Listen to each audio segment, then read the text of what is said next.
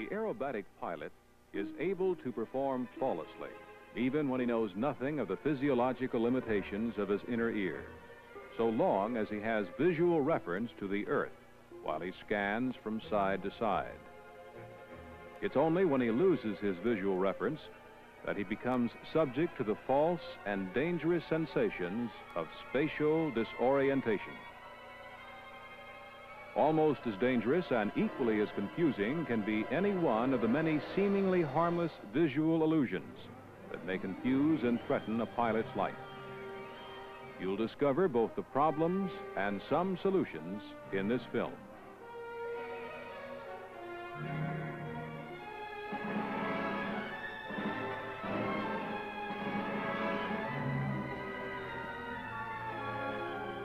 The two main causes of pilot disorientation are either vestibular, referring to the inner ear, or visual in nature.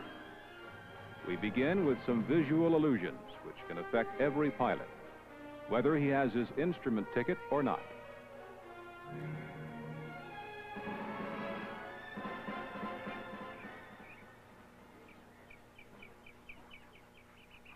So great is our faith in the visual signals we receive that we maintain seeing is believing. A more fitting statement might be what we see is what we think we see. For example, here's something you must do whenever you come in for a landing. Judge the runway length. Looking at the two lines, AY and AX, how much longer is AX? Before answering, let's remove the surrounding terrain. They're actually identical. The only problem in the air is that you can't eliminate the background, and it influences your judgment of what you see. These visual illusions can be observed in many ways. Do the lines A and B look parallel? They are. Your eye bends them. And the fact that your brain is conditioned to think in terms of perspective can play tricks with your ability to discriminate height differences. This one, of course, is a classic. Which post is the tallest? By now, you have the pattern. They are all the same height.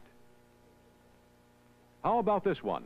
It introduces another factor, light, or more correctly, shadow. The three large mounds, when turned over, mysteriously appear to have been dense all the time.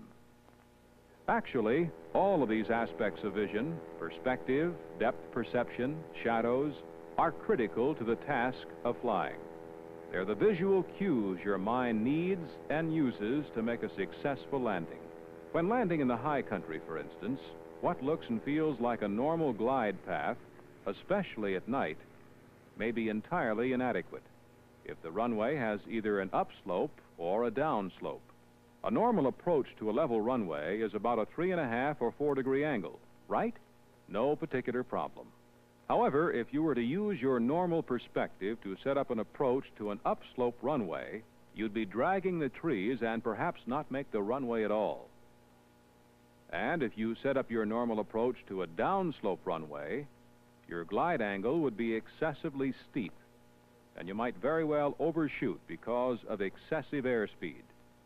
How about the problems of visual cues at night? Here's a simulated runway with lights of different intensities as we turn on final. Most pilots would feel that the aircraft would be level about now.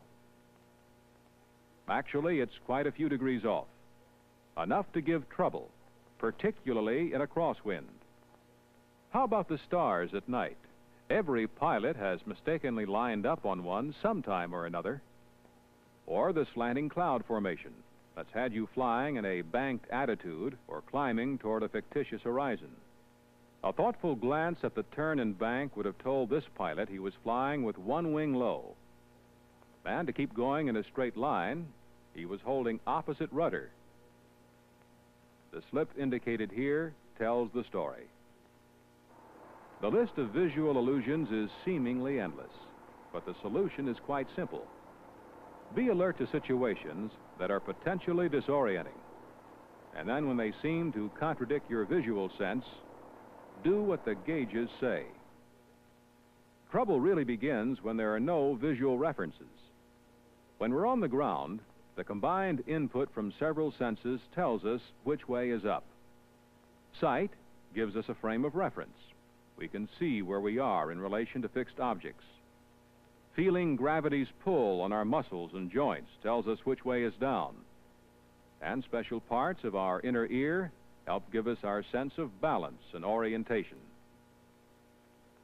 In the absence of visual cues, accelerations can be confusing. Their tugs misinterpreted as gravitational pulls. The result is often disorientation or pilot's vertigo.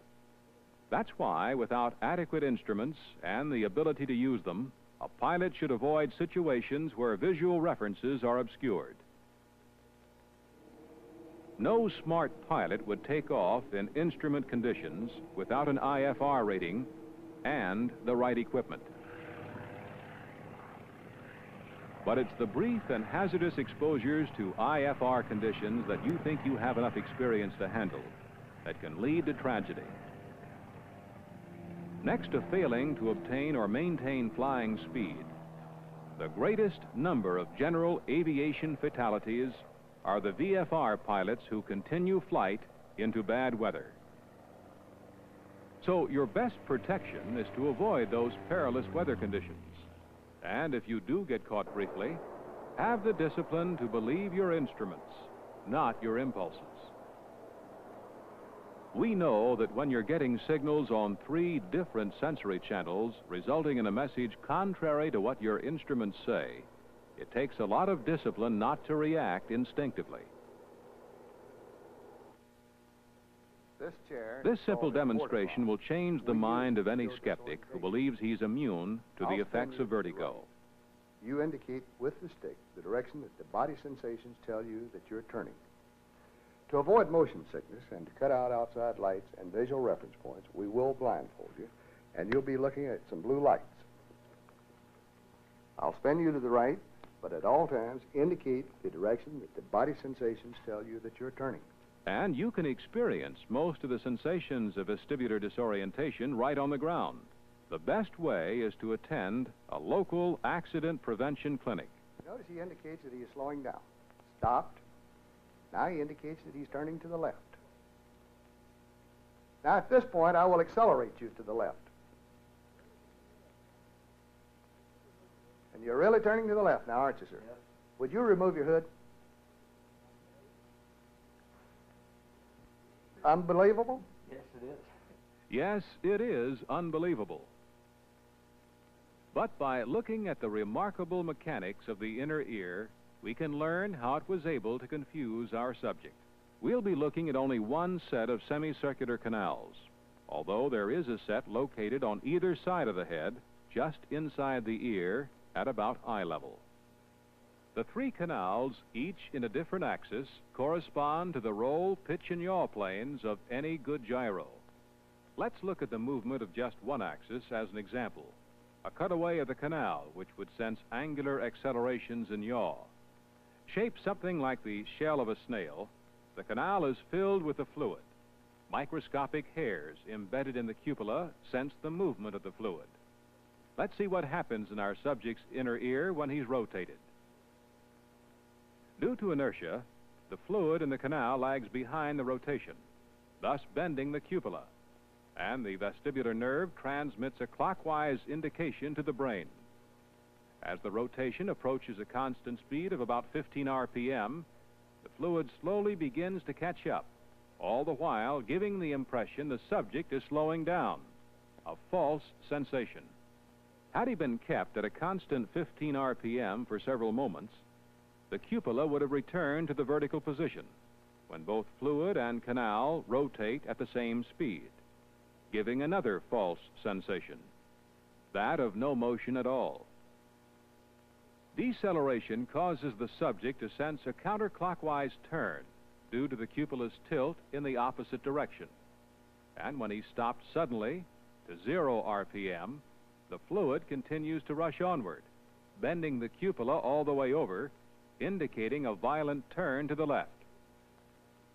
What you've just seen isn't just laboratory theory, and it doesn't just apply to inexperienced pilots. Here's Al Hall, on the right, an airline captain with more than $30,000. He's in charge of training his company's 747 pilots. Obviously, if there's anyone who should be able to outguess the seat of his pants, it should be Al. Let's watch and see if our theory is correct.